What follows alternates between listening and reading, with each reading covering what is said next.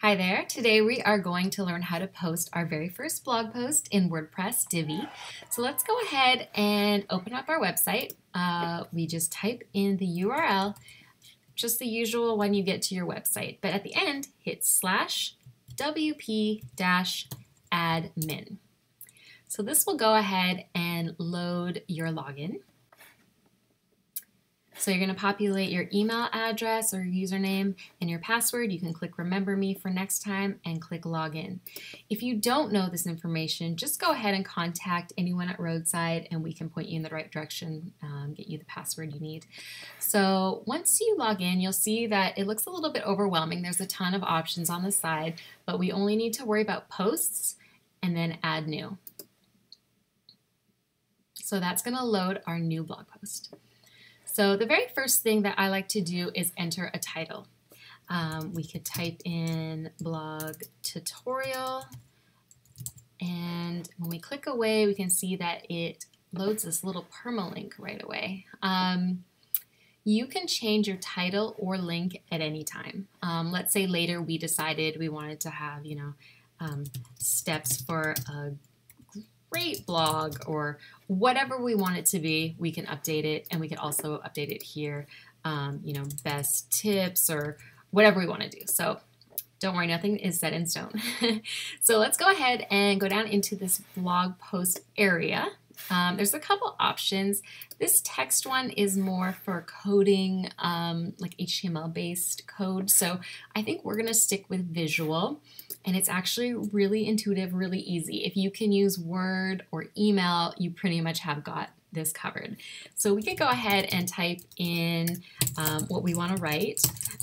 Let's say, we have a few paragraphs. After we've written it, or even during, we could go and say, I want to make this into a heading. I would like this to be bold.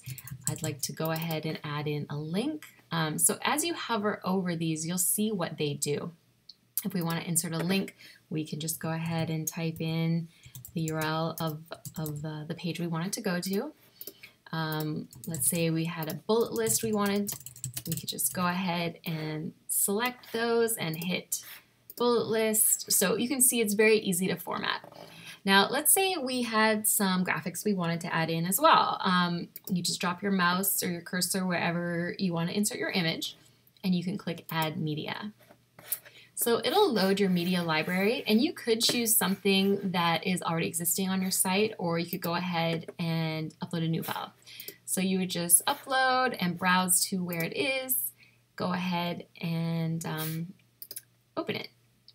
So this is loading, and while it is, it's just taking a sec. But once it's there, you'll see a little preview, and you can just hit Insert into Post. So we can see there's our image. Looks a little small to me. You can click it and you could center it if you wanted to, or change the size. So I'm going to go ahead and change it to large. I also want to put a caption on it. So we could say, this is a print package, or whatever you want to say. The other thing is there is alt tags to add for images. And this is really great for your SEO, and it's also great for people who cannot visually see the image. If you can explain what it is, they'll be able to still kind of understand what your image is about if you have a great description of it. So we could write, this is a print package showing branding and logo, or laptop with screen, or whatever words we wanted to put in there. We could also have the image link somewhere else. So we could click Custom URL. Again, you could type in whatever whatever website you would like. Once it looks good here, you can just hit update. So see, our image did get larger, and there is a caption on it now. Nothing is really styled too great, even though it is kind of a preview of how it looks. It's not exactly how it will look. So let's say you got pretty far along, you want to see how it's going to look on your actual website. So you could go ahead and click preview, and that will load in a new tab. We'll just wait for that to load for us. We could see here's our website. So we have our title, we have our link, our photo links, we have our caption, our bullet list, all sorts of things. So we could go back to our post, just click back to the other tab, let's say we loved it and we wanted to go live with it. We could literally just hit publish and that is it. Your blog post is out there. It's that easy. Now, let's say you wanted to make some more changes. You could easily just go back in here and keep going. Let's say you're happy with it. You want to have someone else review it, or let's say you need to take a break, come back to it later. You could hit save draft. So as that loads, it'll save the draft and it's saved. If you want to ever get back to it, you would just go to posts, all posts, and you'll see that there is our new blog post right there and it's saved as a draft. So we could go ahead and hit edit and you could get right back at it, typing away, getting it ready to go. Let's say you got the approval or you're happy with it, you could go ahead and just hit publish and that's it. So let's hit publish and we'll see that it actually is going out on our blog.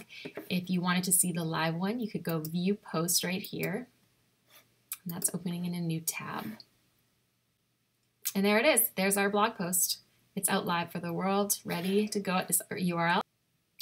You could take this URL and just copy and paste it into a social post or into an email to your patients or however you want to save and share your blog with others. If you need help with marketing or creating your blog posts, please be sure to ask anyone on the Roadside team. We're always happy to help.